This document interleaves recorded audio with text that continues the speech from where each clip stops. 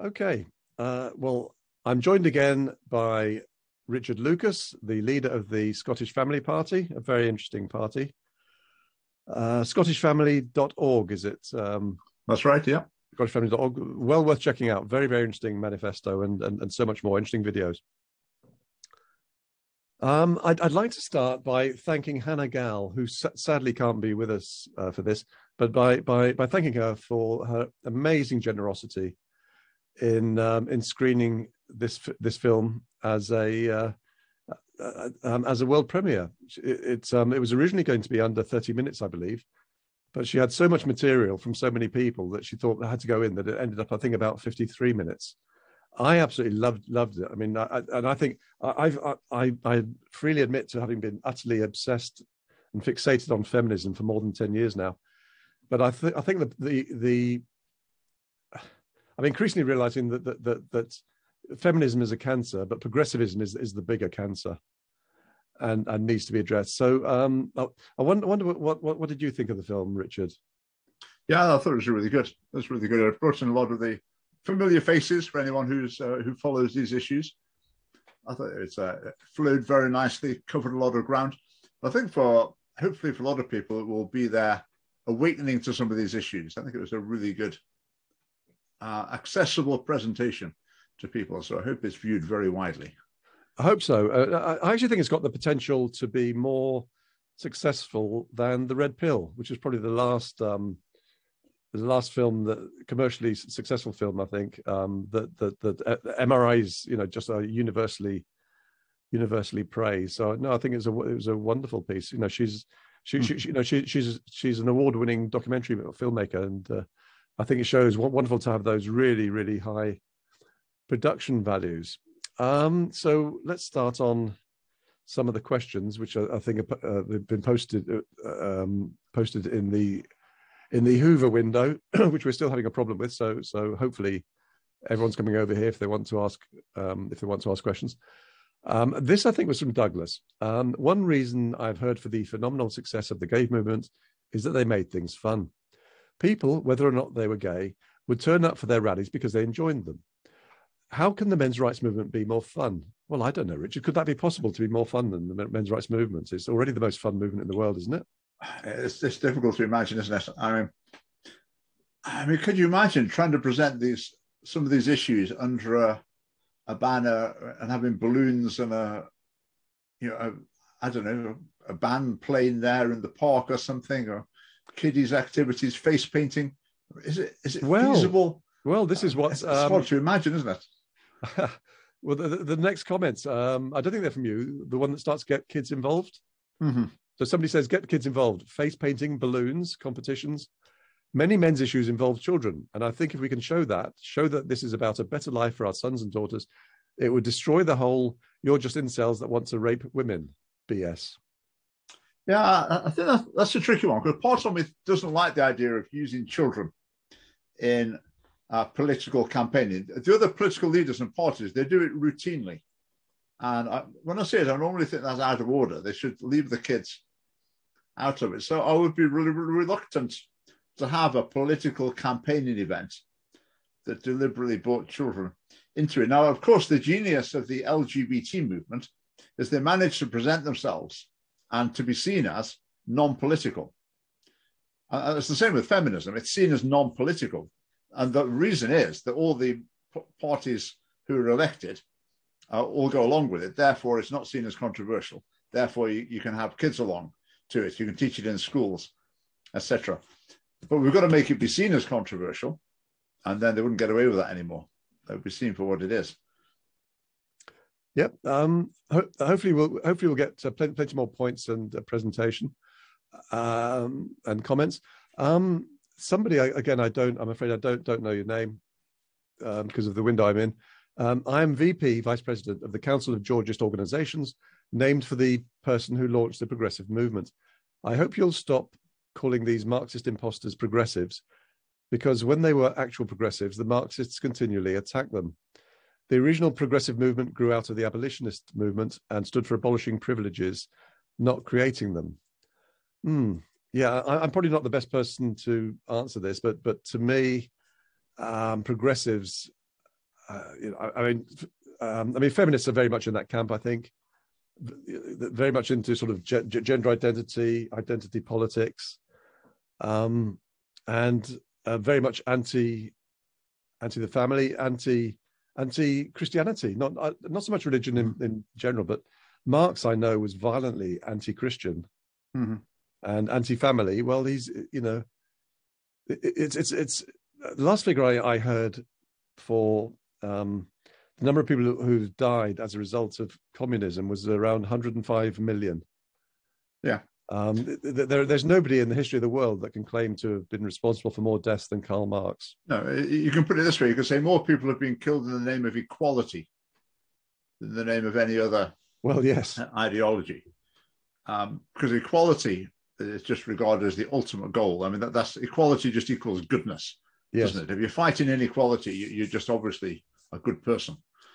And I guess the figure, I mean, I think that 103 million, if that's accurate, is only the start of the story. I mean, anybody who saw my presentation at the start of today will know that the World Health Organization estimates that more than 73 million abortions were carried out in 2020 alone. It's a number too appalling to even contemplate. But I mean, abortion to me is a prime example of a progressive of a progressive stance. Yeah. I think it would be fascinating, wouldn't it? It's hard to imagine this, but imagine in some sort of parallel universe that abortion somehow wasn't a women's issue. It was just a general moral issue. How different would it be? I think it would be very dramatically different. Because I think abortion has been pushed to the current level of acceptability mainly by feminists. Oh, absolutely. I mean, they've been the cutting edge of the public campaigning for it. So, yeah, it's interesting. I mean, what we've got to do is get people just to see it for what it is, to see it as a moral issue rather than seeing it as a feminist issue. All the media, though, and so many women, men and women in Britain, do see abortion as a feminist issue. That it really is. Oh, it's undoubted. And because it's women's rights. Yeah, that's the end of the story. It totally is, Richard. Which is why the theme of my video was that men are going to have to step up to the plate because this is the slaughter of the innocents, and only the men can stop that. Women are never going to do this. They can be allies, and I was struck at the pro-life rally in Manchester, outside the Tory conference, that most of the campaigners were women. And it was the men who were coming in for some criticism and so on from people. I mean, it's water off a duck's back for them, of course. So this was the Centre for Bioethical Reform, and they had 3 8-foot posters side by side. The first of which was a woman sat on the toilet, her head in her hands, and blood running down her legs, because she'd taken the drug to have a sort of a home abortion.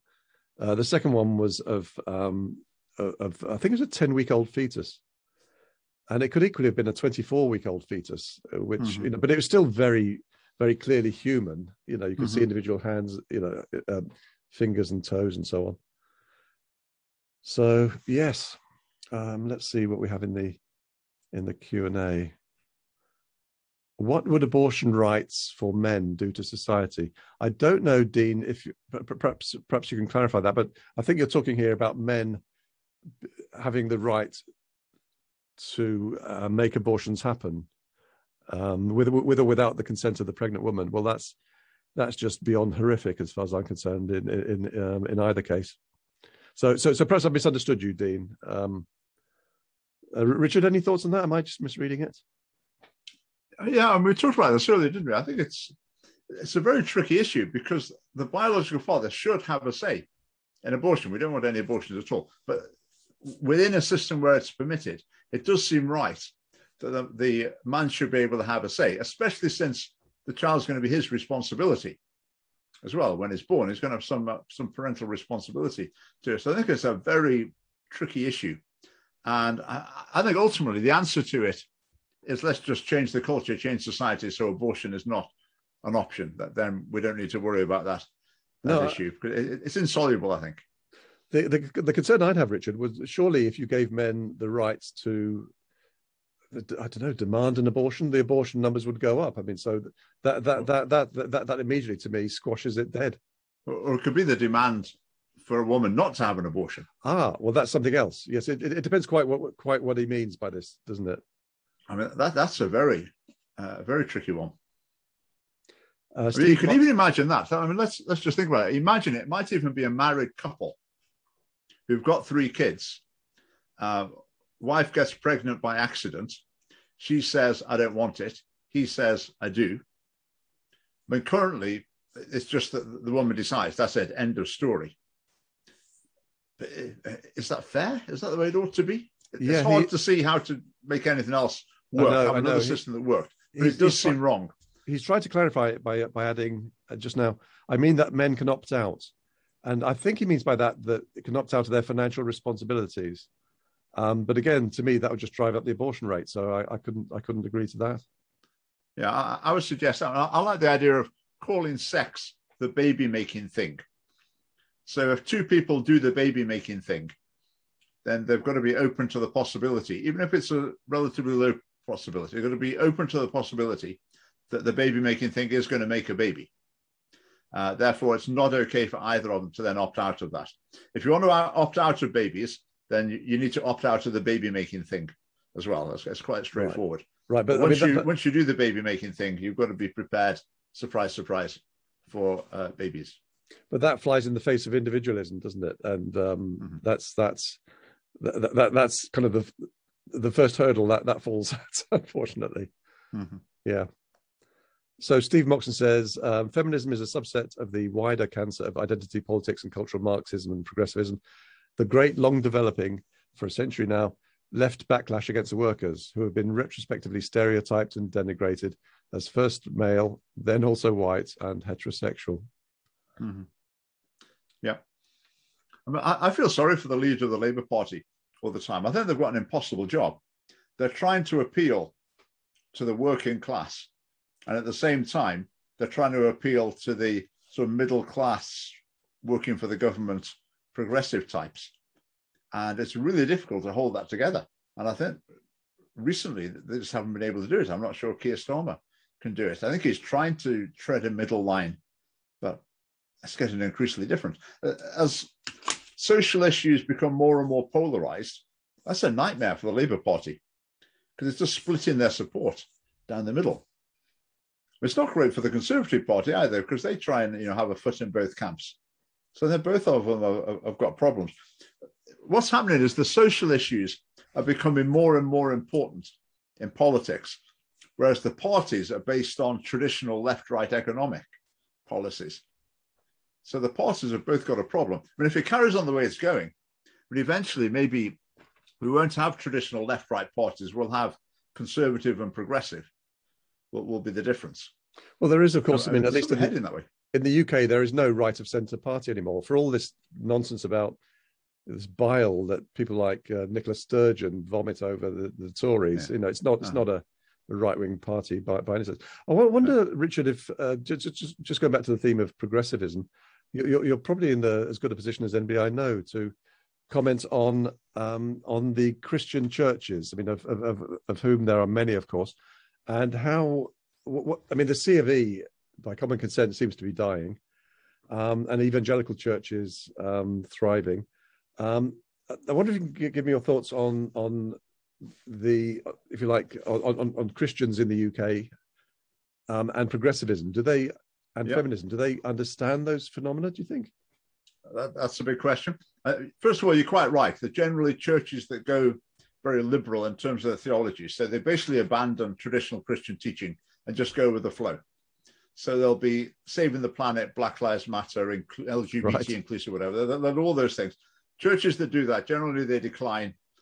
And that's a pretty well-established fact. The Catholic Church, obviously pretty traditional in its beliefs as well. In terms of the churches as institutions, the general picture is that they're pretty reluctant to speak into political I think are not valid. I think they're basically not doing their job. They're not fulfilling their responsibility. I mean, if you look at the transgenderism issue, massive section of society thinking, this is just absolutely nuts. What is going on here? The world's going mad. And the church has got the opportunity to say, right, well, what we believe is this. So we also think that this transgenderism, we think it's all wrong. We believe this instead. So it's a huge opportunity, but they won't do it. They're too timid. They're always sort of hiding away, as if they're embarrassed by what they believe. Whereas the evidence is that when they do speak out on these things, it goes down well, and those are the churches that grow. In terms of understanding of some, for example, sort of feminism issues, now the problem with those is it's often not clear-cut Christian teaching. So when it comes to like the LGBT things or assisted suicide or whatever, or abortion, most Christians will like look at the teaching of the church and they'll say, right, I know what I believe there. That's pretty clear-cut. That's it. When it comes to feminism, the link's not quite so clear. So it needs a bit of explaining why, what's presented in traditional Christian teaching in the Bible, whatever, that vision of like manhood and womanhood and equality, translating that vision into how to respond to contemporary feminism. But there's a few more steps along the way. And I would say most church leaders would be scared to even begin to go along that road from the pulpit, because feminism is so pervasive that they'd have people throwing the hymn books at them and leaving the church and whatever. It would be too controversial. But again, even on that, I think that there's churches are missing an opportunity, because there's so many people, perhaps men in particular, who are saying, look, something's going wrong here. And the church should be able to say, yes, we can see what's going wrong because we've got a better understanding of these issues, but they won't say it. They're more thinking, oh, we better make sure that we're seeming quite feminist as well. Then people will think we're nice and they'll come to church. But I think it's the wrong approach. So they should be more confident in what they believe and be a bit more on the front foot communicating it. And would it be true generally of evangelical churches that they wouldn't have female ministers, would you say, or clergy? It's a minority of evangelical churches that don't have female ministers or elders. I would say probably 80% of them do.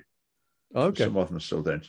Right. And the church I go to doesn't have female elders, for example. And that's a very contemporary church. I mean, the whole network of churches only started, 30 or 40 years ago. The Free Church of Scotland, for example, doesn't have female elders or preachers. So, yeah, there's a lot of churches who still say that line. Yeah. Right. And the Catholic Church, of course. Yeah, holding firm. So I think the thesis of, just the title of Hannah's piece alone, Progressivism is Destroying Men, Family, Society, and Civilization, absolutely nails it in one sentence, I think. Mm-hmm. Really quite remarkable. It'd be interesting to see how successful it is. I look forward to it winning some awards. Jonathan Lambert, hi Jonathan, says men should have the same right to walk away without the financial responsibility of a child, just the way women can through adoption, but it should be time limited. Again, Richard, I've got the same issue there, that this will just increase the death toll. Mm-hmm. I was just going back to what I was saying. If you're going to engage in the baby making thing, then you've got to be ready to make a baby and to care for it and look after it for the rest of your life. That's the commitment. That's the decision you make when you decide to do the baby making thing. That's my take on it. Yeah. Sean Goldthorpe says feminism will co-opt the churches like it co-opts everything else. I think it already has. I mean, that's a large part of the decline of the Church of England, I think. When I know a number of female Christians, including women, who say that the female priests or ministers are a disaster. They don't have the same dedication to the job that the men historically have had. That's a really interesting point. I've often pondered, why is it? I think it is the case that the Bible does teach that there's a different role for men and women within the church. And it seems like in leadership, some leadership roles, it seems like they're supposed to be male. But then why is that? What's the reason? My best guess at that is that maybe men would be more likely to stick to the orthodox teaching, even when it's a bit unpopular, even when there's a sob story in front of you, even when the emotional pressure's on. Maybe men will be more likely to stay on the rails theologically, whereas women might be more likely to be so understanding that they end up sort of bending the teaching to satisfy the needy people or whatever. That's a guess, but that's just a possibility. And I would say that's probably borne out in practice. Oh, I'm sure that's right. I mean, the personality trait, the personality trait of agreeableness. Women are far more likely to be, and it's purely a technical term. It doesn't actually mean agreeable in the way that many of us would use it. But they wish to be liked, and so that drives them to sort of accept things, as you say, that I don't think men would. Greg H says, "What about the funding that feminism has? From what I hear, it's huge. So how can it not be political?" Well, it certainly is political. I mean, it's been political for certainly 50 years in the UK. Huge amount of funding. And in Scotland, you wouldn't believe it. Yeah, in Scotland, I could probably rattle off 5 or 6 feminist organisations that are funded by the government, and they all present themselves as grassroots movements, but virtually all of their funding is from the government, and they spend their time appearing in the media. Well, they first of all go and tell the government exactly what the government wants to hear. Then when the government does that, they then appear saying, "Oh, they're really pleased that the government's done that." They're total sock puppets. Someone used the word astroturfing earlier on. I've forgotten what that meant. I've forgotten that term, but that's what it is. So astroturfing is when you take something, put artificial grass on it to make it look like a grassroots movement. And it completely works in the media. So the government will announce something, and in the same report, there'll be a quote from a government-funded so-called charity. And it just gives the impression, the government's done something. That's what everyone wanted. So well done them. And they just get exactly what they want from it. Indeed. It's quite terrifying when you join the dots. I mean, we had this hysteria about the tampon tax, you might recall. And George Osborne, it turns out that quite clearly what inspired all. I mean, I think the average woman was paying like £5 a year or £10 a year on VAT on sanitary products, and there were all these sob stories about how women were having to use, I don't know, tea towels at work and all this kind of nonsense.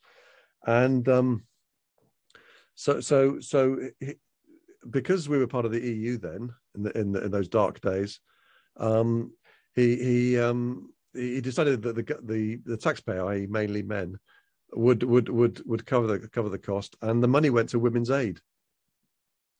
So I'm personally convinced that it was just, if you like, a Women's Aid scam from the beginning. You know what's happened in Scotland, don't you? That there are now free period products for women. Yeah, we've got a little plan up our sleeve to see if we can play a little trick on the members of the Scottish Parliament to see if they'll agree to something that's really ridiculous. I'm not going to say what the plan is yet because I don't want to let the cat out of the bag. But give it a few months, we'll see if we can get any of them to respond positively to the stupidest idea you could ever imagine in this area. Okay. So, well, I'm thinking of having in our manifesto in maybe February, March, basically to offer free sanitary products to women. You said you have that in Scotland already? Yes. Okay. Well, where Scotland leads, the rest of the UK follows. But I think in the interest of gender equality, there should be something for the men as well. And purely because I'm a cigar lover who can't afford the cigars I used to be able to afford, I'd take duty off cigars. The I mean, you go to Europe, cigars are half the price. And it all goes back to Harold Wilson, who was actually a secret cigar lover, but had to smoke a pipe in public. The interesting thing with this, I'm sure you will have seen this, you follow every issue in this line, but some feminists complain that, for example, the same, I don't know, deodorant or something, there'll be a pink version for women, yes, and there'll be a blue version for men. It's got the same stuff in it, the same size, but the women's one is more expensive. And this is an injustice. I just don't get that at all. I don't get it at all. I mean, anyone can buy either of them. And if the market is shown that women are actually willing to pay more for these things than men, then that's the way the market will work. Well, there's an opening there for someone who wants to put it in cheaper for women, but it obviously doesn't happen. It's capitalism working, isn't it? So, there's fuss about pink razors cost more than black razors. Well, buy the black razors. I mean, for God's sake. You know, it's like dealing with children, isn't it? Interesting. Some interesting comments from Sean. Abortion is a fantastic way to rob women of joy, putting a momentous life and death decision in the hands of experienced young women who have made a mistake. They can't possibly anticipate the full effects. That's really quite an interesting one, because I understand from a number of people, pro-lifers, that women very typically they I mean, let's say they're a young woman, they don't want a child at that point, but they're pregnant, so they go along to a doctor, and they're pretty well put on a train, put on a bus straight to the abortion clinic. You know, there's no sort of exploration of what alternatives there might be, and there's quite a few organizations now that will support women, but they never hear about them, or they might hear about it after the abortion, in which case that it just increases the regret. It's very cruel. I mean, I know the Center for Bioethical Research say, you know, they talk about two victims, the baby and the woman, but there's also the man as well, who, you know, as always is forgotten about. Yeah, I think there's an idea of offering help, offering an alternative. I mean, that's what the vigils do outside clinics. So in Edinburgh, they'd have, you know, a placard saying, "We can help. Come and talk to us. We can support."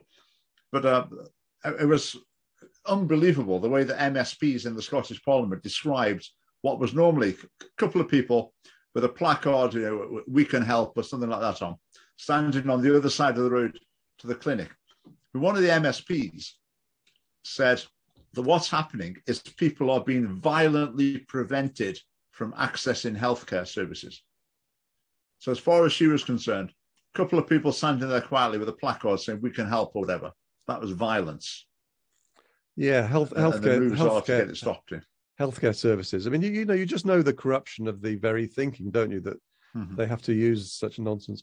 Sean Goldthorpe says, "It's certainly a problem if a promiscuous woman's in a position to point to the most compliant of several partners with, I'm not sure if he means compliant or richest, without a paternity test, who knows who the daddy is." One of the things we have in our last election manifesto, and we'll certainly have in the future ones, is compulsory paternity testing at birth. All it will take will be, you know, a cheek swab.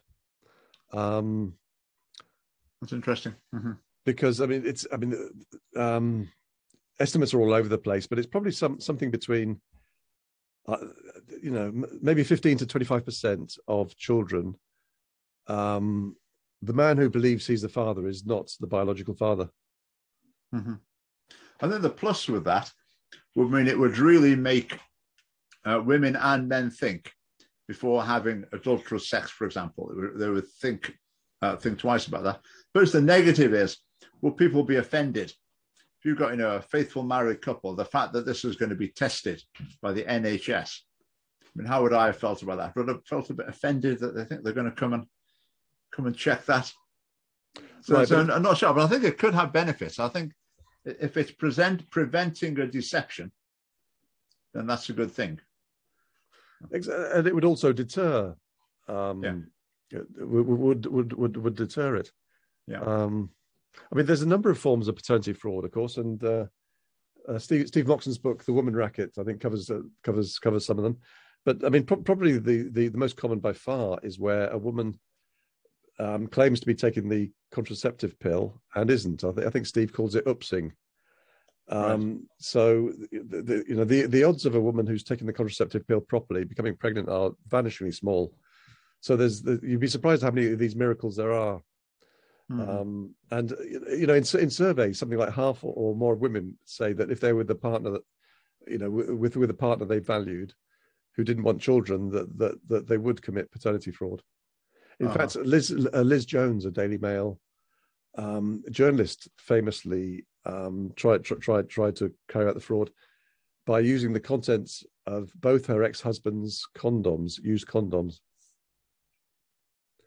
You know, and you hear stories of, you know, pinpricks in the end of condoms and so on. But yeah, I mean, there is an interesting what's called.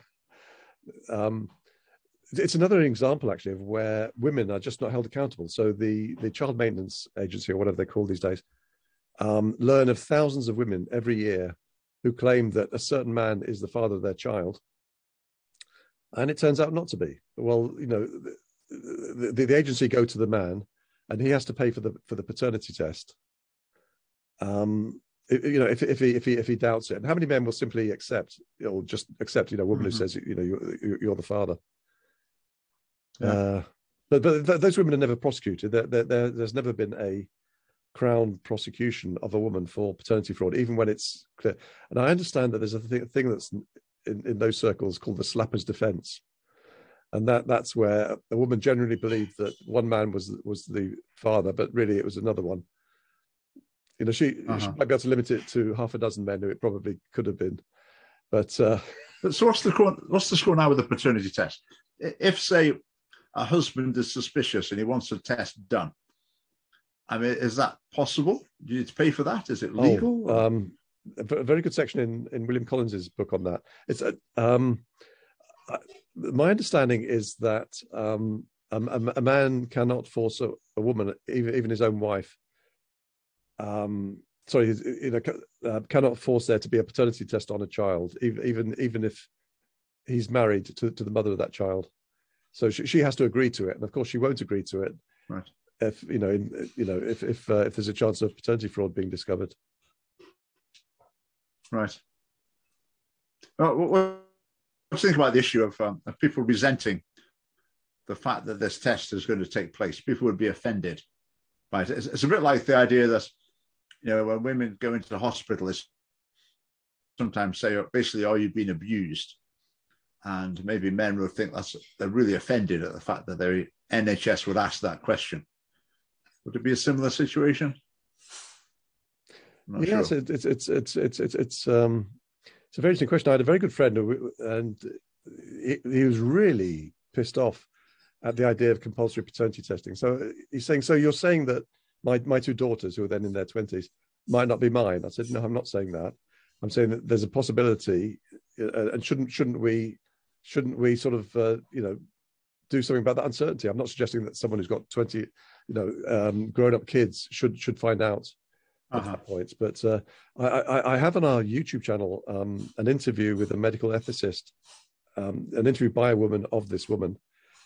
And she was horrified at the whole concept of compulsory paternity tests, and said, "Well, it shouldn't be the right of man to demand that."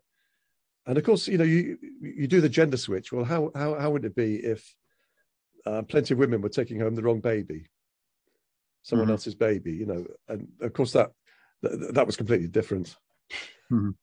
Yeah, I mean, it might become in any case because genetic testing is becoming more and more powerful.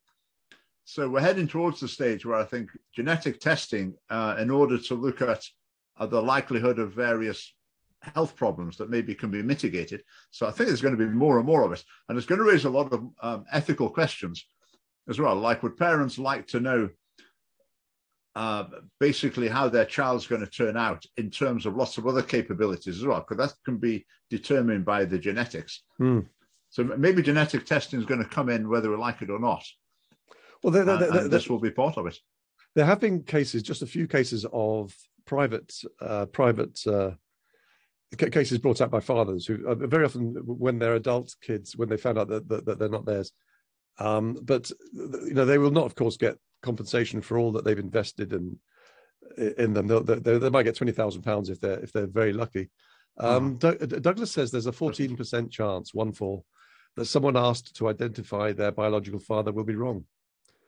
And Grant said, this is very interesting, non-invasive prenatal paternity testing at 5+ weeks is available now. In UK Alpha Labs, simple blood sample from the mother-to-be's arm contains fetus DNA, which can be compared to a man's. That's interesting. Mm-hmm. And he also says, he's told me this before privately, 1 in 5,000 of us will also be wrong in naming our genetic mother. I don't understand that. What does that mean? How does that happen? I assume that's where people have been tricked into thinking that somebody is their mother. I know at one time people were often led to believe that somebody was their auntie. Oh, right. Okay, yeah. So they'd be brought up by grandparents, but told that somebody was an aunt, but it's actually the mother. Perhaps she couldn't cope with it, and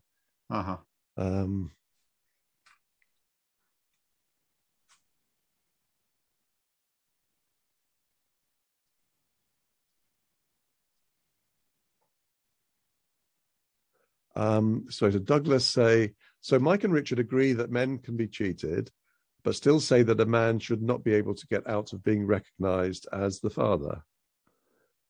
Okay, so I think he's referring there to my objection. I think you took a bit slightly different stance on me, but my objection to men not being able to force a woman to carry out an abortion or walk away financially. Men's rights, everyone. Men's rights, anyone. He asks. Right, but as always, it's men's rights need to be balanced with men's responsibilities, and that's the entire point about feminism, that it seeks rights and no responsibilities.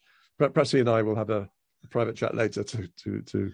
Yeah, the more I think about it, the more I think that there should be provision for paternity tests where someone wants one to be done or whatever. The more I think about it, the more that becomes necessary. Because it could potentially be uncovering pretty one, maybe even if it's not a crime, it's pretty serious deception. Sean raises something here about which I've got to say I could be a bit more clued up on. He says, Mike, would this be a good time to consider the safe havens issue? Safe havens law in the USA allows new mothers to abandon newborns in places like fire stations to avoid them being left in dumpsters or boxes on the pavement. They can abandon babies without legal peril. My understanding was that in the UK that's possible, including in the case of babies with fetal alcohol spectrum disorder. They can literally just walk away, and it's then the responsibility of the state and all of us as taxpayers. But I'm not clear about that. You can basically give your children away at any age. If you go to the social work department and say, this 14-year-old is totally out of control, is a danger to us, we cannot cope, please take him, then that might well happen. Now, the problem with the safe haven thing, you can see the thinking, it's quite progressive sort of thinking. They're trying to make it better for the one case, for the case where it's actually going to happen. What's maybe not been taken into effect is the wider message it sends. The wider message it sends is, this is your baby drop-off point. So maybe there'll be some women who'll think, all right, I really can't cope. I know the fire station down the road, they say I can take a baby there, I'll go and do it. Whereas if it was, I can't cope, I haven't got any alternative, I'll just have to get through it, and maybe a couple of days later she might feel a bit better. He adds the point that it would save lives at the expense of letting women away without responsibility. So I suppose, yes, that would hopefully reduce the abortion rate. And it would also, I guess, lead to a supply of babies for the huge numbers of couples who can't have children. Yeah, and they often want newborns. That's the most popular option. Well, it's one of the things that makes abortion even more monstrous for me, that these babies are being killed at a time when there's couples pining, for them. It's it's criminal. Okay, Douglas says it's necessary to do genetic testing automatically to avoid men being pressurized by women saying, "Don't you trust me?" Yeah, I can see that. I can. The more I'm thinking about it, the more I'm heading in that direction. But you'll have to add it to your manifesto, Richard.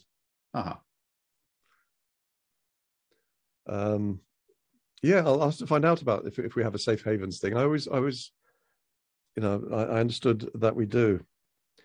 I'll tell you what, in Scotland, that's just the sort of thing the SNP would jump at, because that's just their mindset, that you just do the thing that's going to help with the person who's already in that situation. They don't think about the wider effect or the message it communicates. They don't consider that. It's just helping the one person in the crisis moment, or the two people in the crisis moment. Would you say Scotland?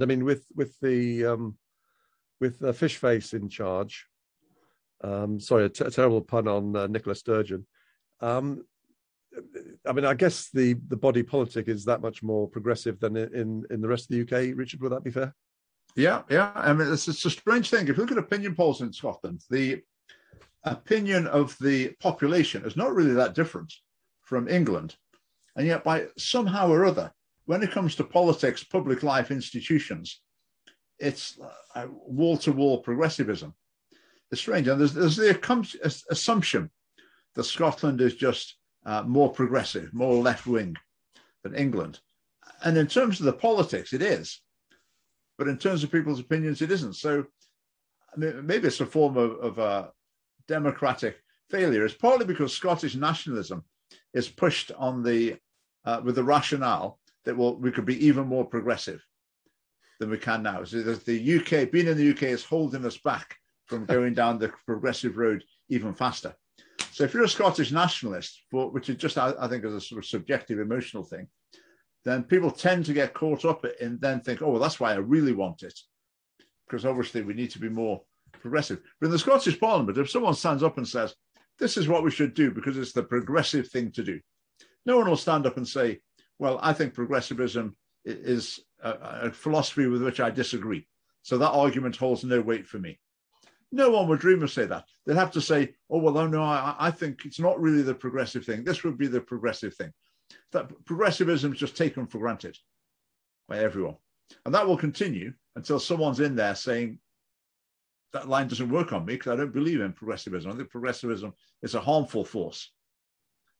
And then I think just in the last year or two, we're hearing a lot of people coming together to say that, aren't we? And a very interesting amalgamation, I think, of religious and non-religious people.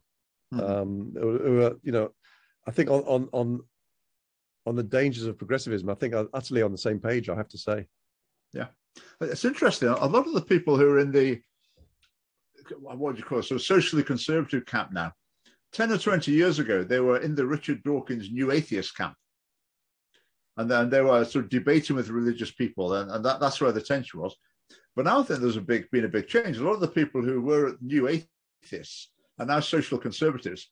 And even if they don't believe in God, they're saying, what we need is Christian values back. We've lost the foundation of our morality in this country. So it's a real major, major shift.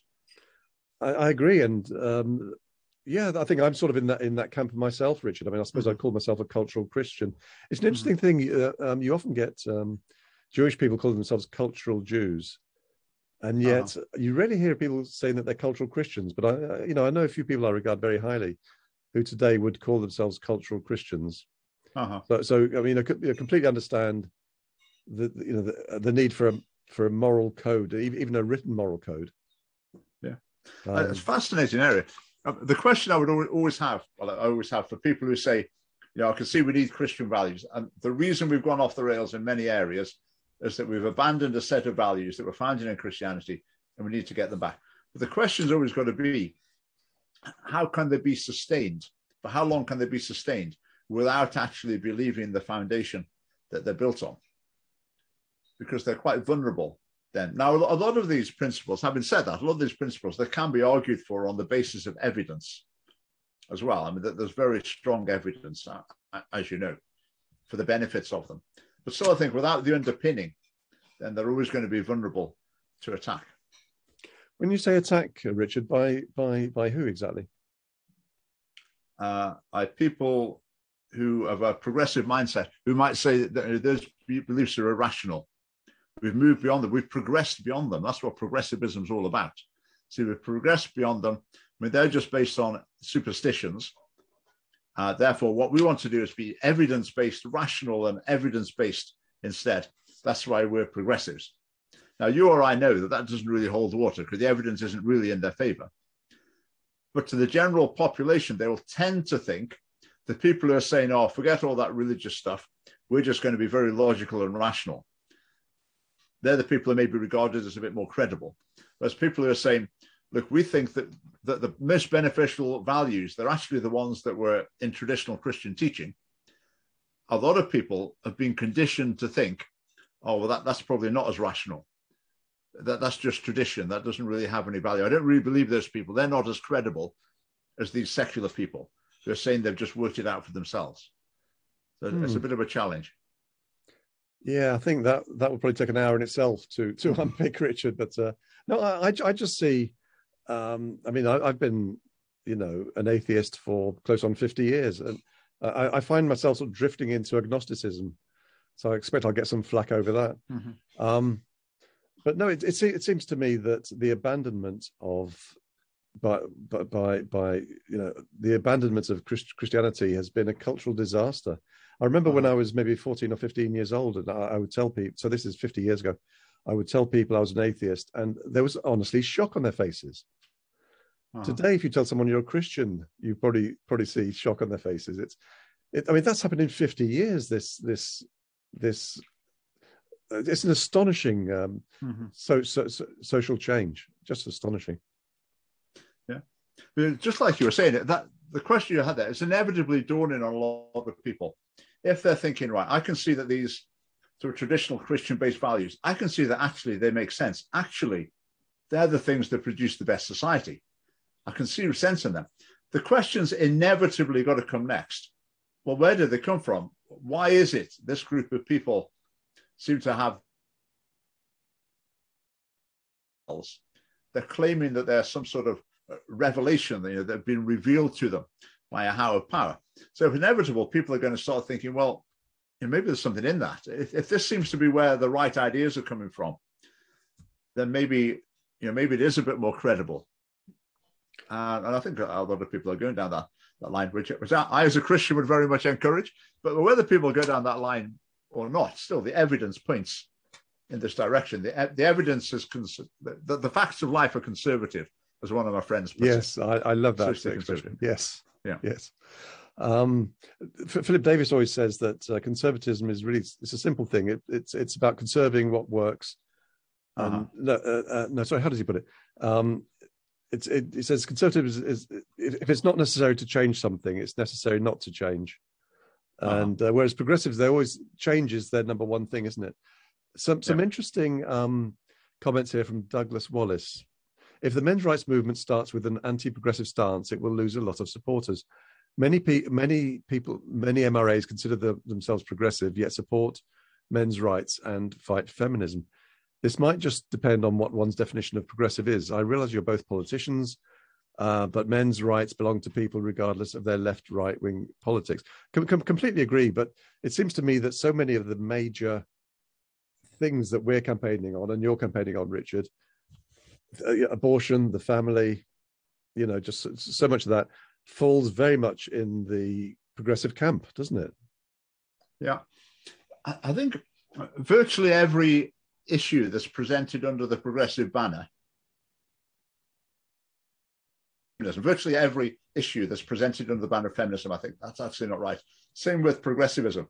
If I was living in Saudi Arabia, I would probably be a progressive. I'd be saying, look, the society needs to move on. It needs to leave some of these traditions of the past behind. We've got to have a bit more equality and mutual respect or whatever. I would be a progressive.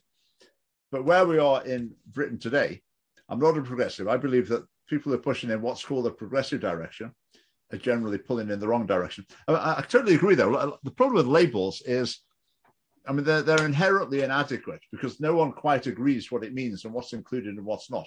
So one person might hear progressive as meaning you're against racism. You want people treating with dignity and respect, and you want high taxes for the rich and good provision for the poor. That's what you understand by progressivism. I would say that's not actually the normal understanding of progressivism.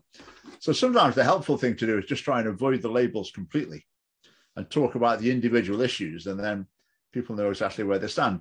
But that's difficult because it just takes too long to say them all. You have to start using these terms. It does, politics is a minefield. And people are busy. They don't really have time to watch 10 hours of videos on what progressivism is, do they?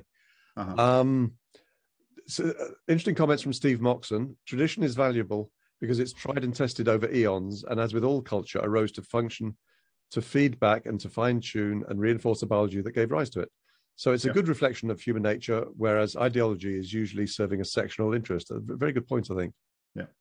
I love a little snippet about that. I've heard that, you'll hear people of a progressive mindset to sometimes say, just can't see the point of this. Like, we can't see the point of marriage, so let's ditch that. Can't see the point of it.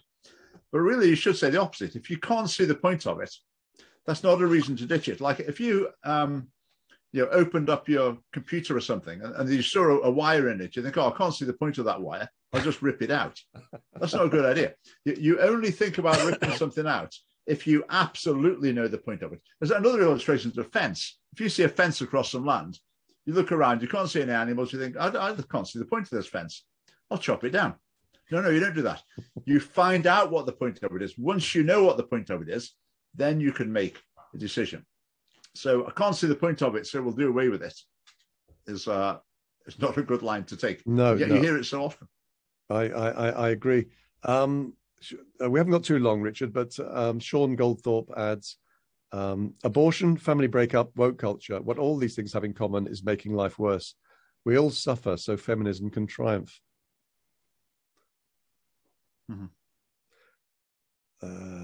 Yes, apparently that's from G.K. Chesterton, your fence analogy, according to Douglas. Oh, okay. Thank you, Douglas. Sean says, good plumbing analogy. The best plumbing is the plumbing that works so well you take it for granted. Yeah. Yes, good point. And I think we'll probably wrap it up there, Richard. Thanks, very warm thanks to you for joining me today. Really appreciate what a day! I really enjoyed it. Yeah, it's been good, fantastic. Speakers as well. And I look forward to. Is it on Friday that your Friday video morning, releases? yes, Friday morning. And so I look forward to hosting that Q&A. Thank you, and thanks to everybody who joined us over the day, asked questions and made comments in the chat. Yeah. It's been a very, very interesting day, and I look forward to let me think now. Another 5 days of 8-hour sessions, and then just a final couple of hours on the Sunday. And so thanks very much. It's good. It's good night from him, and it's good. No, I got that wrong, haven't I? It's good night from him, and it's good night from me. Anyway, thanks, Mike, in any case. Thanks, Richard. Right. Bye, everyone. Bye, everyone. Yeah, bye.